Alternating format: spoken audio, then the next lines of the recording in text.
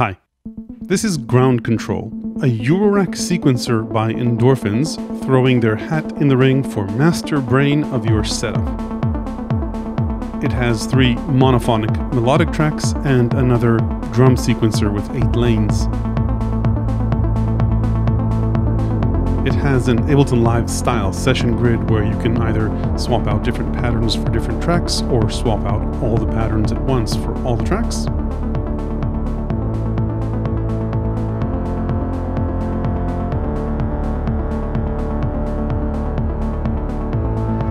Aside from playing pre-programmed patterns, you can also play any one of the instruments on any one of the tracks live.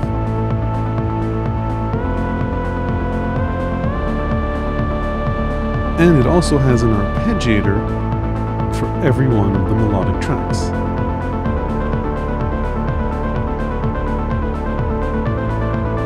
In this video, I'll take a look at what it can do, as well as pros and cons compared to other sequencers.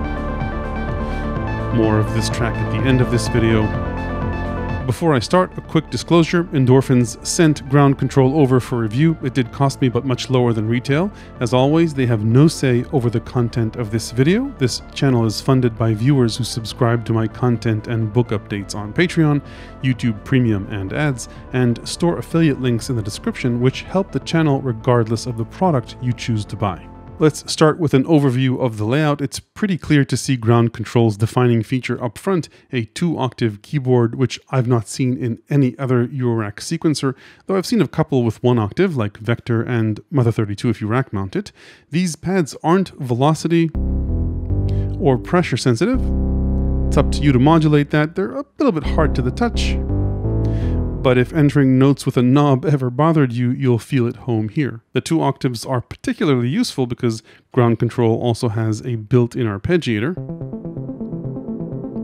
with a latch function.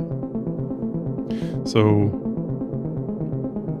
you're free to use it as a performance arpeggiator as well, which I think is pretty unique. These pads also double as a TR style sequencer for the drum pads. So select one of the drums, and you can sequence it using these pads. More on that in a bit.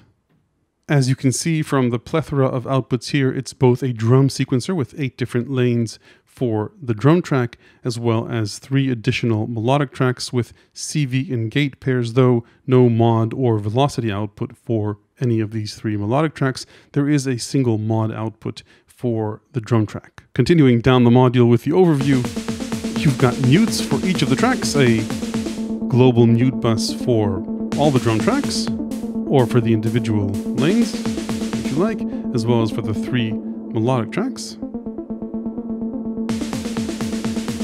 In terms of additional connectivity, you've got TRS-B style, both MIDI in and out, and MIDI device and host jacks. So you could power, say, an external keyboard with this, or connect to another device using the device port. On the right are 4 CV and 4 trigger inputs. These can be used to reset each of the 4 tracks and for modulating internal parameters. As of the making of this video, this functionality wasn't available for testing. It's promised in a future update. The external CV inputs, I mean. If your case doesn't have a built-in power supply, you can feed power through this jack, through the goodbye input, and then use a flying bus board connected to the back of the module to power additional modules. Check the manual for the exact specs, but it can deliver up to 1000 milliamps, which isn't too shabby to power quite a few additional modules. In terms of workflow and usability, Ground Control is fairly straightforward to use. There aren't that many hidden shortcuts. There's a large 4-character display which gives you the basics. You'll typically be editing parameters using a combination of the left and right and plus and minus buttons. So for example, to set the tempo, we can of course tap tempo, but also change it in single increments using the plus and minus buttons, or 10-step increments using the left and right buttons. There are 3 main shift style buttons or functions: the tempo button, the star or project button, and the track buttons. These work as shift controls using other buttons on the panel. For example, the tempo button is a shift for these commands here on the bottom row of pads. So for example, if we wanted to change the number of ratchets in a pattern, we would hit tempo and then I or ratchets here, and then we could determine the number of ratchets in this pattern. This button is mainly used for saving and loading patterns or projects, and then these typically impact track functions. So for example, if we wanted to change the relative speed of track 3, you can see it's 1/8 here. We can just change it like that or like that to change its relative speed. There are a few other combos, and luckily there's a list of all of them at the end of the manual. There is a bit to remember by heart here, but not too much. Usually there will be a small label above a button to indicate what it does or what its shift function is. That's pretty much it for the overall navigation. We'll get into sequencing in a bit. Before that, let's talk about project scope. Each of the 4 tracks, 1 drum and 3 melodic, can have up to 64 steps, where the drum track is really 8 lanes, and each of them can have up to 64 steps as well. So the kick could be an 8-step pattern, and the hi-hat can be a 4-step pattern. The 4 tracks also don't need to run at the same speed. You've got 4 equal subdivisions or multiples, as well as a triplets version for each of these, which you can access with a long press. Zooming out from the individual track, you can store 24 different patterns for each of the tracks. So for example, if I choose melodic track 1, I could go ahead and choose a different pattern. So A means pattern A, and there's B, C, D, and so on. There are 24 different patterns in total for each of the tracks, which you can also access quickly using these pads on the bottom. A set of 24 different patterns for each of the 4 tracks is called a project, and you also have quick access to 24 projects, which are all stored on the SD card. You don't have access to the SD card from the panel. You need to take the module out, and it's accessible on the bottom PCB. It's a little bit hard to get to, but you can get to it with a tweezer. The SD card is also used for firmware updates. Unfortunately, you can't access it currently using the device port. Maybe in the future they'll add that. So that's the module overall. Before we dive into the details, let's just take a look at the overall setup. You can use drum tracks 1 through 8 to trigger obviously any triggerable module here. I made life easy with 7 inputs into Queen of Pentacles, and then in addition output number 8 into Apex here. This is a multi-purpose module based on peaks by Mutable Instruments with the Dead Man's Catch firmware, which adds a lot of algorithms to it. Drums are fed into Golden Master, which is an EQ style compressor module, and then that's fed back into Bluebox as a separate drum track.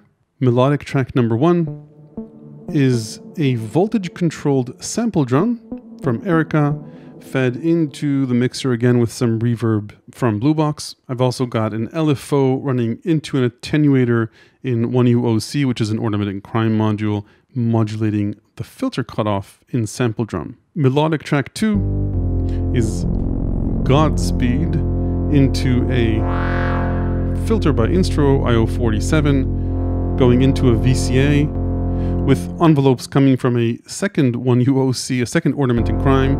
This one, by the way, has the Hemispheres firmware. This is the original ornament and crime firmware. It's got 2 envelopes, one controlling the VCA and another slow envelope controlling the filter cutoff.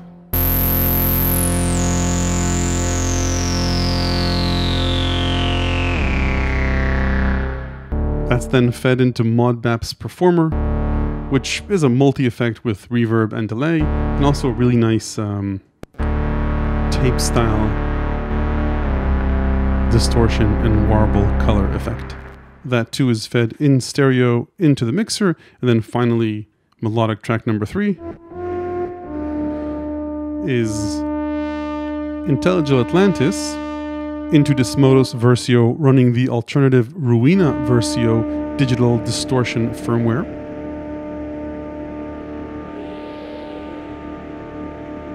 Then running into Intellijel's MultiFX, and finally into the mixer as well. Not used in this patch, but in case you're curious, Disting.EX, which pretty much does everything and has a really interesting new granular mode, which is what I wanted to use here, but I didn't have time to learn it.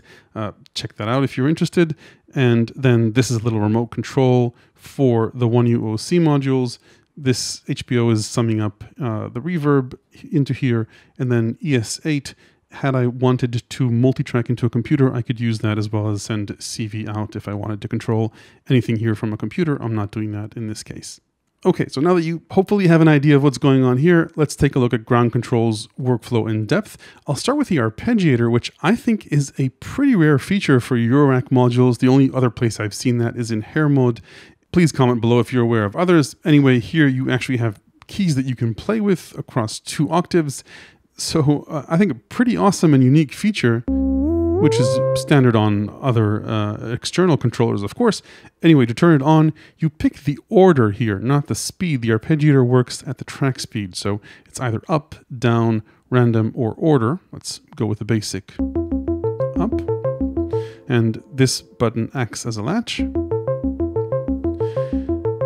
So down would be this, random would be this, order would be the order which I pressed it. And there's actually a cool feature, which is probability, which applies to the arpeggiator too,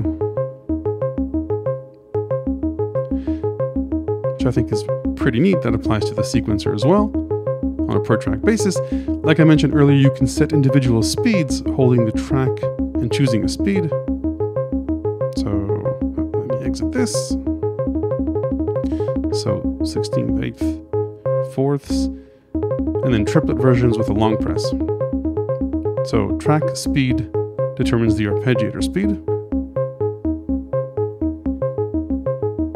And these determine the arpeggiator direction. Now there's another arpeggiator menu that isn't implemented currently. So if you press menu and then press the arpeggiator, it just says soon. But I think pretty much all the basic arpeggiator functions are programmed here. Stop, by the way, is like an exit, or no for a menu. I think I didn't show you, but if we latch this, you can also have the arpeggiator work across multiple octaves. So 2 octaves, 3 octaves, and yeah, that's the limit on the up. It can also go down. So that's nice. Now another neat function of the arpeggiator is that you get 1 per track. So let's say I've got this running on track 3. I can go into track 1 and then activate an arpeggiator there. And let's maybe have this go faster. Or triplets.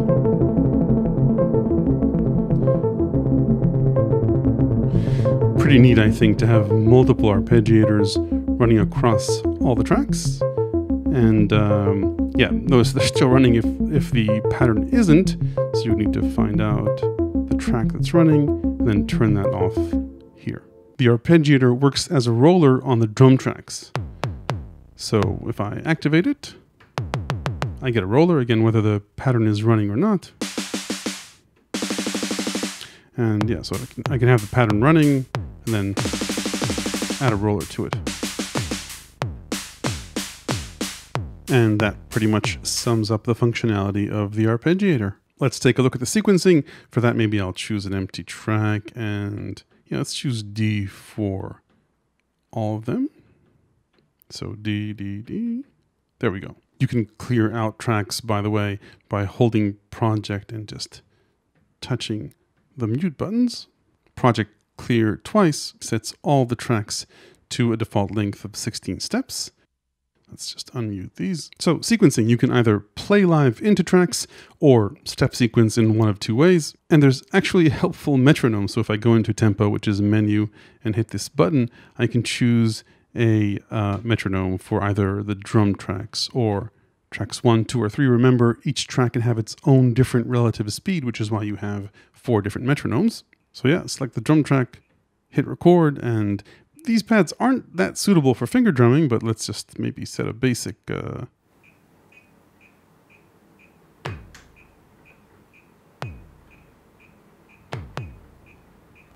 That's our kick. And let's maybe...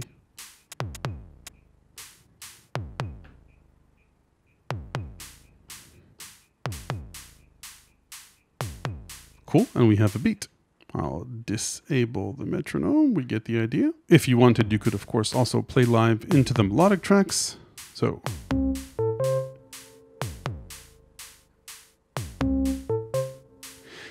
And what you play is quantized to the grid. If you wanted, you could also play live using an external MIDI keyboard, in which case, by the way, ground control would record velocity as you play, though you could only play that velocity out through the MIDI output. One exception to everything being quantized to the grid is the swing or shuffle function. Anyway, that's live sequencing. Let's talk about step sequencing. I'll clear this track out. So step sequencing melodies is easy. A short press on record and then just type in the melody. That's a 4-step melody. It'll automatically truncate the sequence to however long you play. Don't forget we can change the track speed here. You could also add rests in the middle. So I could say add a rest here. And then add this and slides either by hitting the slide button or just by playing a slide. Let's just do this too. So that plays like this. I don't think this will win Acid Pattern of the Year, but you get the idea. Patterns, like I mentioned earlier, can be any length you want, so not just 8 or 16 steps, but anything in between or anything above up to 64 steps. Let's just keep that at this. So that's one way to step sequence. Another way is to long press record, and then you can travel between the different steps. You can see which note is included in each step. These 2 dots mean that you're at the end of the pattern, so you could easily change, say, this to this, and so on. Definitely getting groovier. When you're in the editor, by the way, you could also edit additional parameters like, for example, velocity for a step.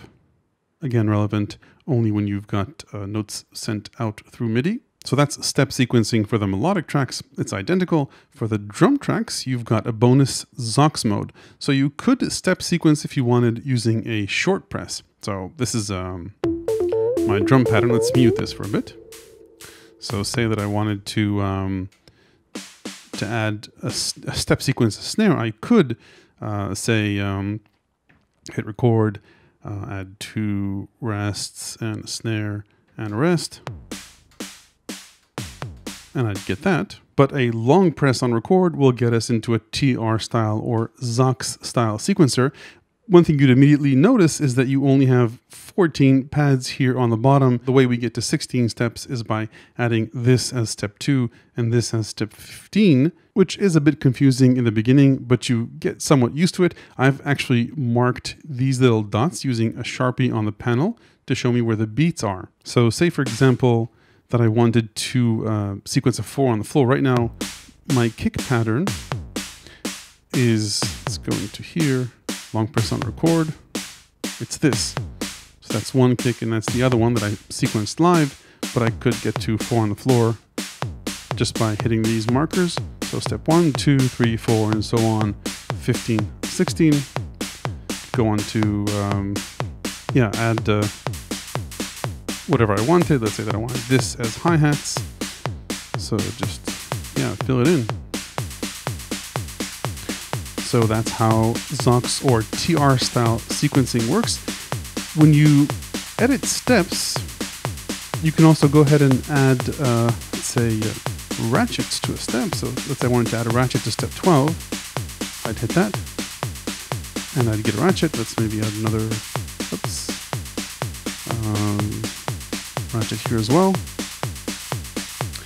And the number of ratchets is global, so you access that through the menu global per track. Hit ratchets, and then you set the number of ratchets. So if I wanted only 2 ratchets, then I'd get that, and I could also go to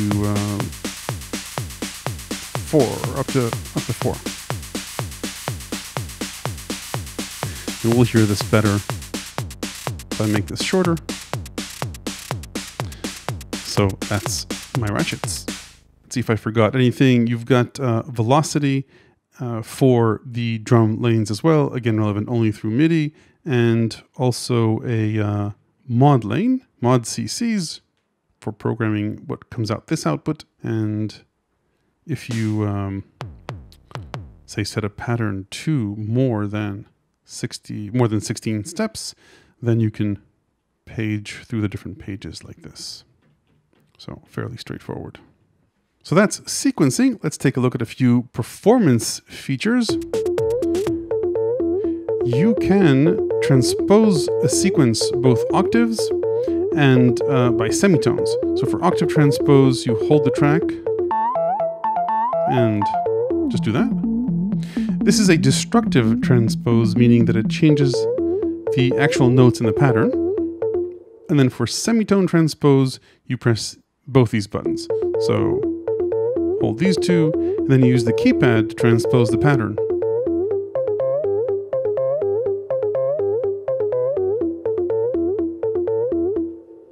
You can, by the way, transpose all the tracks simultaneously by holding last step.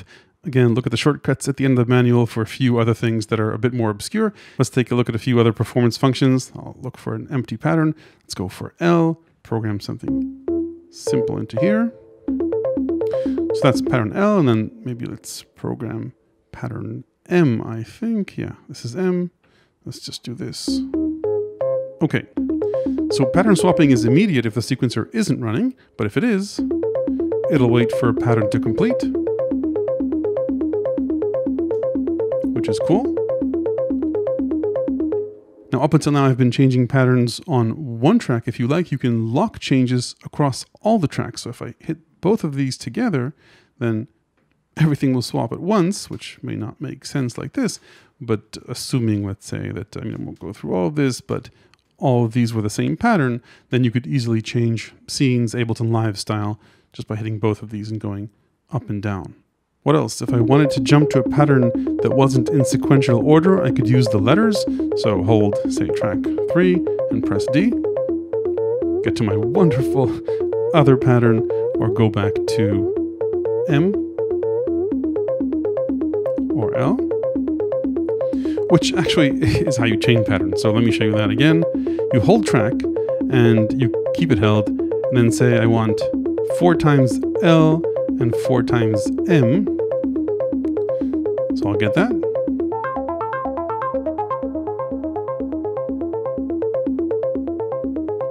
Which is pretty cool. So that's how pattern chains work. And you can chain up to 24 patterns in a chain, either the same pattern multiple times or different patterns. Let's see what else we have.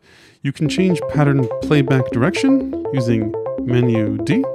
So playing forward, backwards, pendulum, random, and a drunken walk, which is sort of a forward-backward motion, which may not be that evident in a 4-step pattern.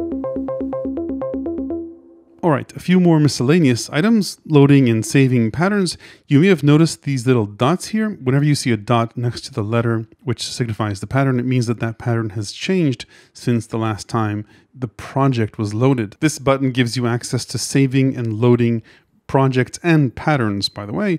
A simple pattern save is pressing this, pattern, save, and it gets saved. Project functions are accessed using project and last step.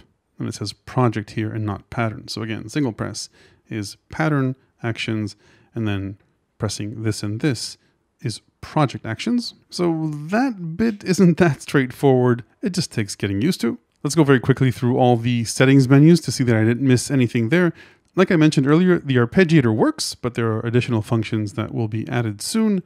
And same goes for nudging tracks backward and forwards, added soon.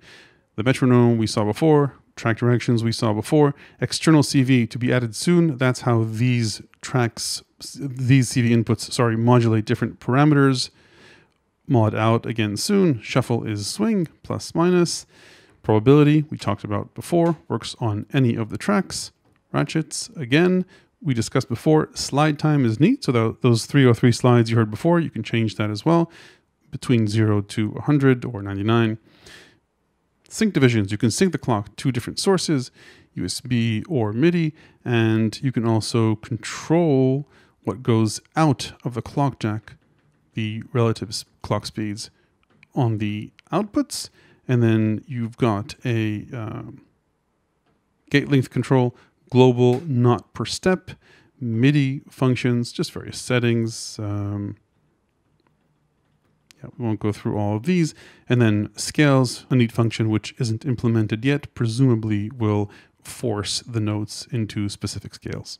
Okay, so let's talk about ground control pros and cons. First, from a high level, it's very clear Endorphins are targeting ground control at people who are looking for a Eurorack sequencer that can bring into a case what they've been doing using an external tool, something like the BeatStep Pro or even KeyStep Pro, though not with polyphonic tracks, as opposed to other Eurorack sequencers that may have more non-traditional ideas behind them, like Metropolix, Renet 2, or even Black Sequencer. When comparing ground control to BeatStep Pro or say KeyStep or KeyStep Pro, there are of course a lot of differences, mainly though first obviously the price, and then that the keys or pads aren't velocity sensitive, and even if you program velocity in, which you can manually or using an external keyboard, melodic tracks don't have a third velocity or mod lane output. You could, of course, pair a MIDI to CV module to this and get the information out through the MIDI output. I think if you get this, you pretty much accept the fact that you only have pitch and gate outputs and you'll modulate velocity some other way. I think it would have been nice if they added polyphony though, so that if you do have a polyphonic module that can accept MIDI or maybe even an external device, you could sequence that from here. There's also no support for polyphony in the sense of splitting a polyphonic track across multiple outputs. Of course, what you get when you give up those tracks is 8 sequencer tracks for the drums, which is very rare for Eurorack modules to have both multiple drum track lane outputs and multiple melodic tracks. There is, of course, the one physical mod output lane, at least in the current firmware, that's tied to the drum tracks. Maybe they could attach that to one of the melodic tracks. Presumably that's the plan for the mod out menu.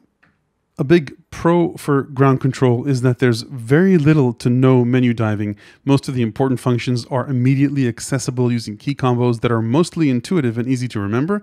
Yeah, there are some menus you need to dive into using the bottom pads, but those are mainly for configuring things as opposed to performance functions. To wrap up the hardware pros and cons on the cons side, the TRS MIDI is Type B. Even though this comes with a dongle, it would have been nice if it could automatically detect MIDI A or B on the input and let you choose MIDI A or B on the output. That said, I think having both a MIDI host and device jacks more than makes up for that. Final pro on the hardware side is the power input, letting you use this as a power supply for a small to medium sized case. On the firmware side, like I mentioned, quite a bit of features are coming, and while those would be nice even as is, ground control is a ton of fun. I think the fact that it has both an arpeggiator and a sequencer and a TRS style sequencer is a pretty big deal for people who need those functions in their case. What ground control doesn't currently have that other Eurorack sequencers are all the self-patching and generative style features, meaning, for example, gate tracks that are separate from melodic ones, variable step lengths for individual steps, and self-modulation options, though with the upcoming external CV capabilities, one can hope for some more non-traditional surprises there. I see this mainly as a performance module, but I know someone will ask in the comments, there's no song mode. Even though you can chain patterns and even create different chains for different tracks, there is no song mode if that's important to you. And like I mentioned earlier, there's no support for micro timing, though with variable track speeds, you can somewhat circumvent that. So to sum it up, if you've been yearning for a multi-track performance-oriented drum and multi-track melodic sequencer with built-in piano-style pads for inputting notes, as opposed to turning knobs to find a note you're looking for, not to mention playing those pads arpeggiator style, this is pretty much the only game in town to my knowledge, and well worth a look as a brain for your setup. That's it for ground control. There is a whole Eurorack for Beginners chapter, as well as dozens of patching tips and ideas in my ever-expanding book, available to the good people who support this channel on Patreon. Hit like if this was useful, ring the YouTube bell to make sure you don't miss the next one. Thanks for watching.